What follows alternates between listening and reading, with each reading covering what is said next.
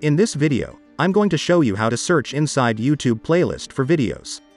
Before we proceed, make sure you subscribe to this channel and press the bell icon to get daily tech videos. Let's get started. To do this, we will use an open source Chrome extension that lets you search for videos instantly in any YouTube playlist. To get started, you just go to the GitHub page of extension and download the zip and then extract it. You'll find the link is in description below. Go to the extensions page of Chrome and enable developer mode. Click Load Unpacked option and locate the extracted extension folder. The extension will now be installed and you just pin it to Chrome toolbar and then click on its icon to sign in with Google. Let it access your YouTube account. Now after authorization, you just open a playlist you want to search for videos in. Click on the extension icon and it will load the searchable playlist.